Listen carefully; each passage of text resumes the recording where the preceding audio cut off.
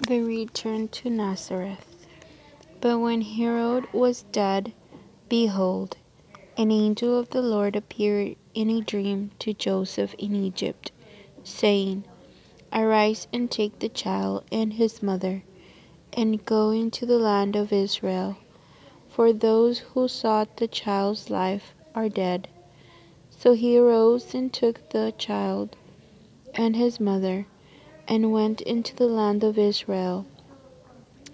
But hearing that Archelaus was reigning in Judea in place of his father Herod, he was afraid to go there, and being warned in a dream, he withdrew into the region of Galilee.